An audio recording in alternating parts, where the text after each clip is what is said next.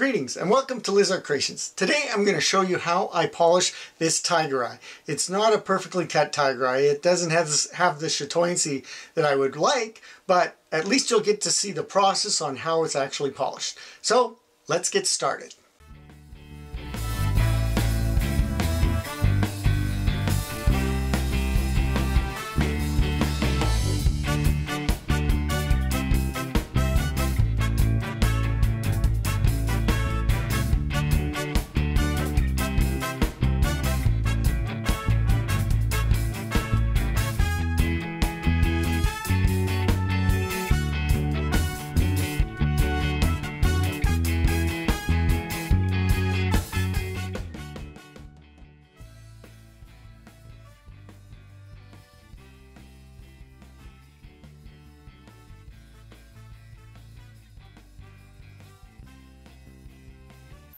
Just to clarify, this video covers the polishing of the stone. It doesn't cover the slabbing, the trimming, the rough shaping, or the dopping.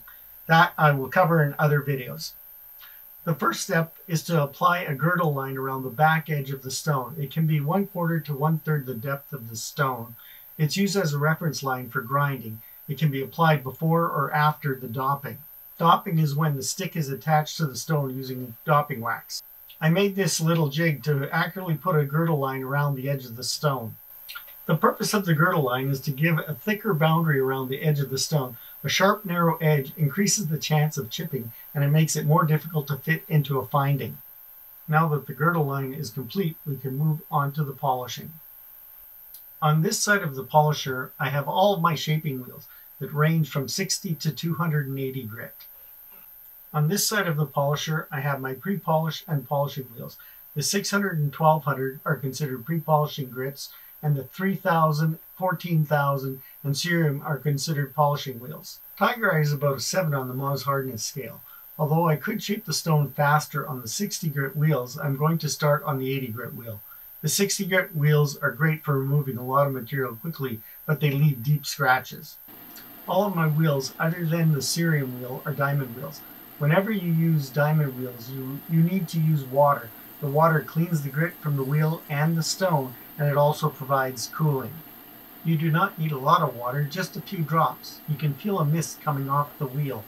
I will start by shaping a 45-degree bevel around the stone until I reach the girdle line.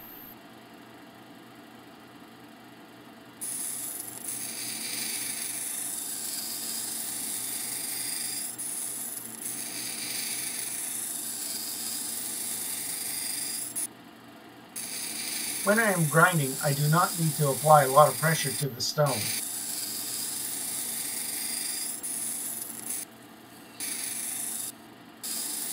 Whenever you are polishing, you should try to use the full width of the wheel so you get an even wear across the face of the wheel. There are basically two styles of lapidary diamond wheels: solid wheels and soft wheels. Solid wheels can be either plated, a coating of diamond is applied to a solid wheel with a bonding compound, or sintered. Diamonds are impregnated into a thicker solid carrier. Sintered wheels last much longer than coated wheels. Solid wheels are good for initial shaping but leave a flat surface. Soft wheels have the diamond grit adhered to a rubber backing, so they are good for shaping the curved surfaces of the stone because they can contour to the curved shape. Normally, before wheels are used for the first time, they need to be dressed. To dress them, you apply water and use a hard stone or a brick for a few minutes across the full face of the wheel. By dressing them, you remove any high points, which could be sharp, and put scratches in the stone you are polishing. On coarser wheels, the high points may cut your fingers if you were to rub up against the wheel. The wheel that I am currently using is an 80 grit sintered diamond wheel. All of my solid wheels are in the 60 to 220 grit range. They last longer than rubber-backed wheels, and since the bulk of the material is removed during the initial shaping, I selected wheels that are more durable. My 80 grit and above wheels have seen a lot of use, so they are well broken in and have no sharp edges. They are still abrasive though, so I wouldn't want to rub up against them for any length of time.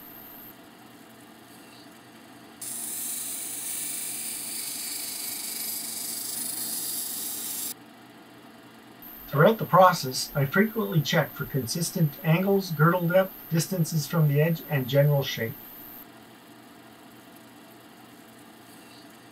I'm just checking the 45-degree bevel angle to see how close it is to the girdle line. I'm just looking for areas that need more grinding to create an even girdle depth.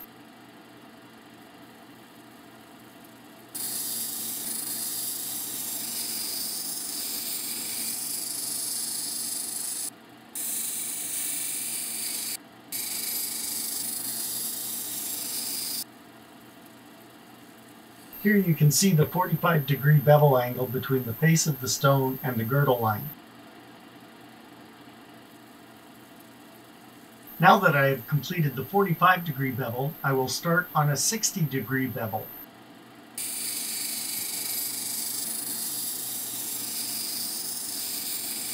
I'm using the white areas that I can see along the side and top of the stone to judge the angle of the bevel.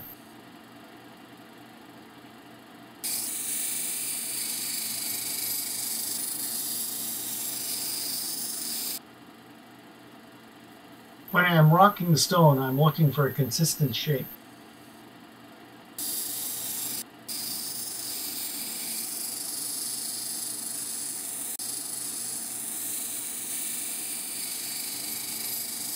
The 60-degree angle is the angle from the side of the stone. It is a 30-degree angle between the flat top of the stone and the wheel. At this point, I could start applying a curve to the top of the stone.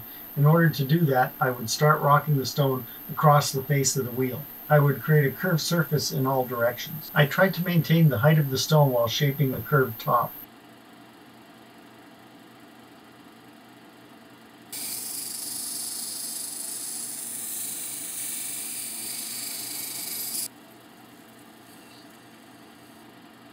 The flat top should have a uniform oval shape with a consistent distance from the outer edge of the stone.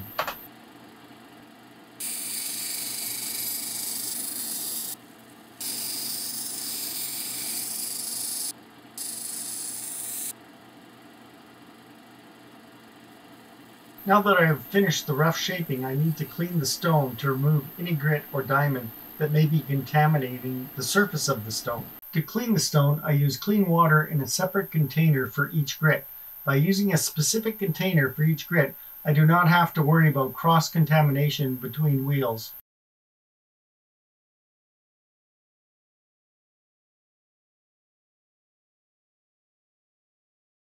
I will work on the 220 wheel next. The first step is to start the water. I make sure the full surface of the wheel is wet before applying the stone.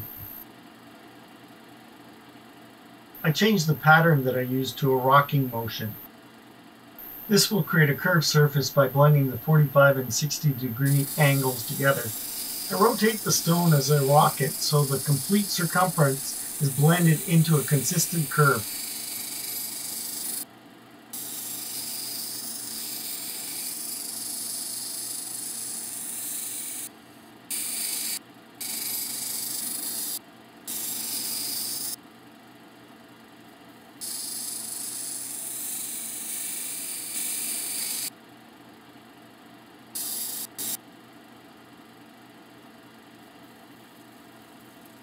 I'm looking for a uniform shape in both directions.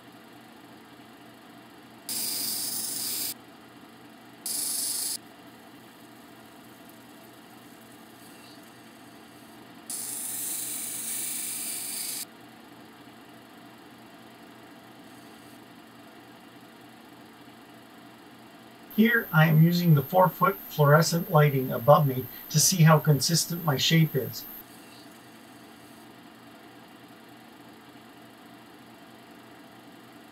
A good shape will maintain a straight line across the stone, and the light will transition smoothly as I tilt the stone. This is acceptable for this grit, so now I can clean the stone in clean water in the 220 grit container.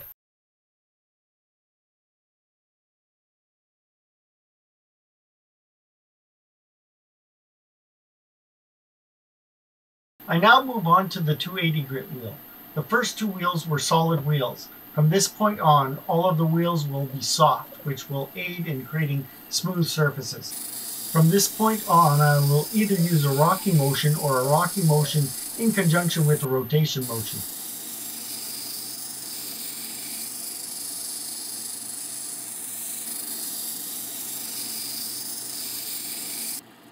I also smooth the side of the stone.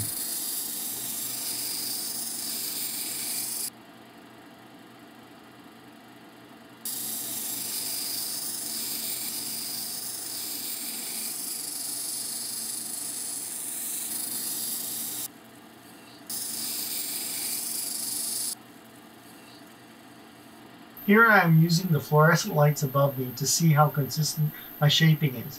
This is the final shaping wheel. Finer grit wheels remove less material, so they are not efficient at shaping.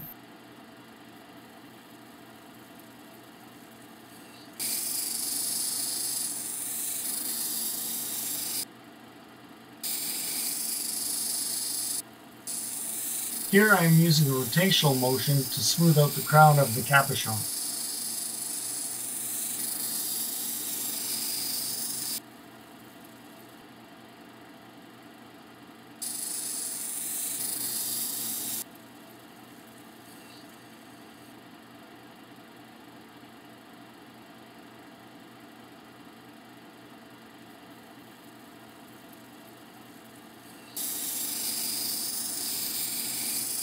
The shaping is now complete and we can move on to the 600 grit wheel, which is considered a pre-polished grit.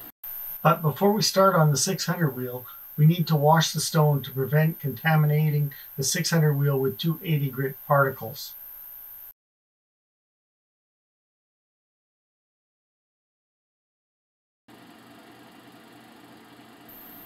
From this point on, I follow the same process as I have done for the previous wheels. I apply water to the wheels, grind them using the same patterns, check the shape by using the fluorescent lights above me, and wash them in separate containers between each wheel.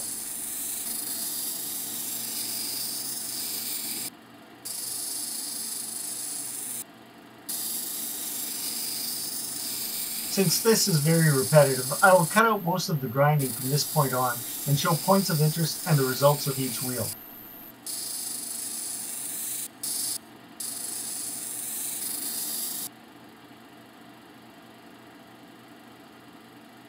There's a little jump in the light in the middle of the stone. That tells me it is flattered there and I don't have a perfectly consistent curve.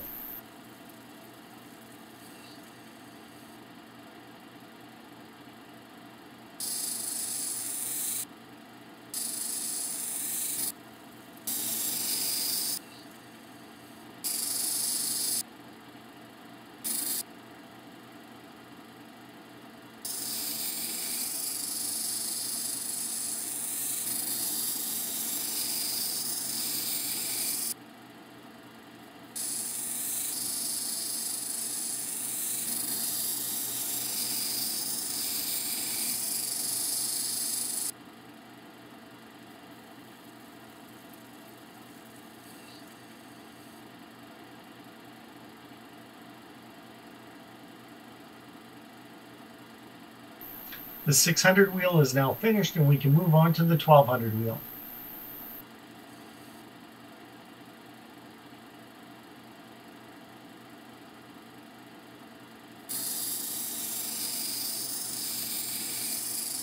A general rule of thumb when using abrasives is to cut the grit size in half for the next stage. In other words, you would go 150, 300, 600, 1200, 2400, etc. for each finer grit. The goal is to remove the previous grit scratches and only leave the current grit scratches. Having every grit combination isn't always possible, so you try to get close to this general rule of thumb. At a certain point, the scale of economics kicks in. Humans find it difficult to see finer scratches without the aid of magnification, so the jumps between grit sizes can become larger.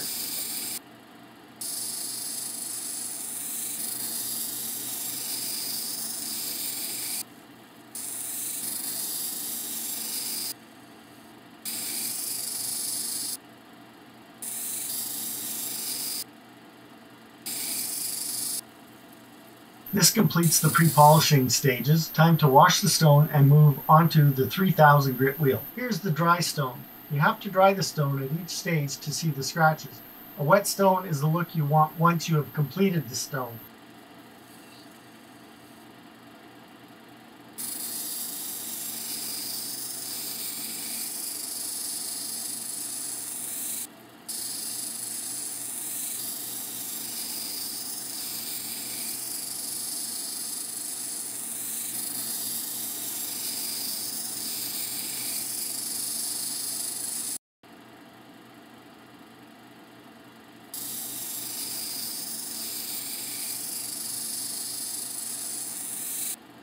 The 3000 is finished. Time to move on to the 14,000 wheel.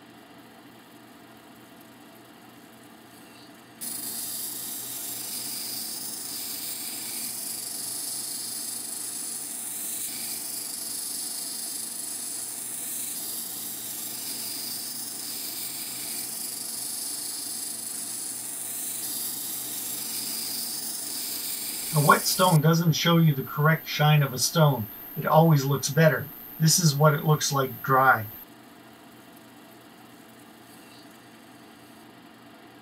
The last wheel is cerium, which is a fine polish.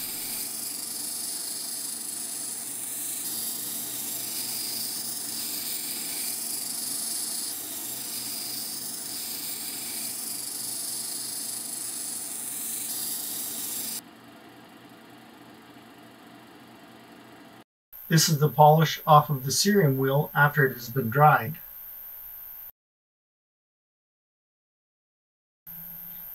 The last polishing step is to buff the stone. I wet the stone and then sprinkle it with 0.25 micron aluminum oxide.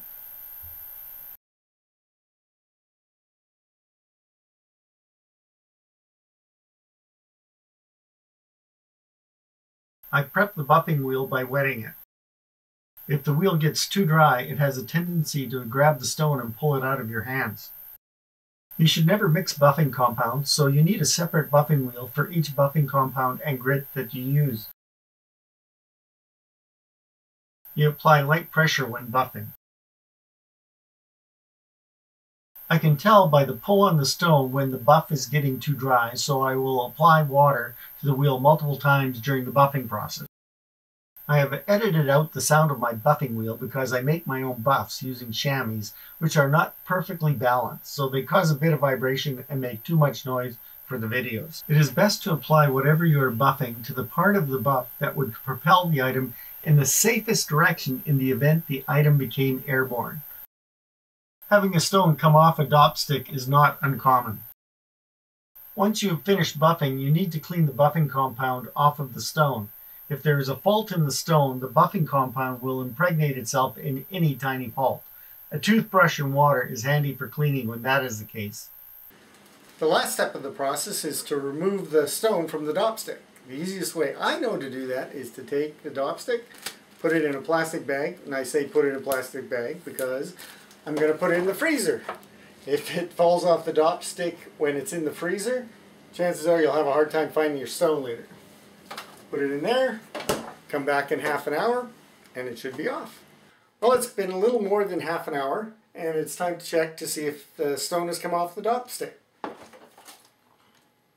So it's been in the freezer now for a while, and yes, it has come off. It is off the dop stick. There's the stone, and there's the dop stick right there. The stone is finished, and I am moving it so you can see its chatoyancy. It is now time to showcase two of my wife's creations. The first one is Mirage. It's a mixed media. It's made from wood, stone, and resin. It's on a 10-inch by 14-inch wood base, and it has a natural color wood frame. The second one is Beachcomber's Delight. It's a mixed media. It's made from paint, resin, stone, shells, and starfish. It's on a 16 by 20-inch canvas, and it has a wood frame that has a natural color. And remember, have fun, be safe, and create a remarkable treasure.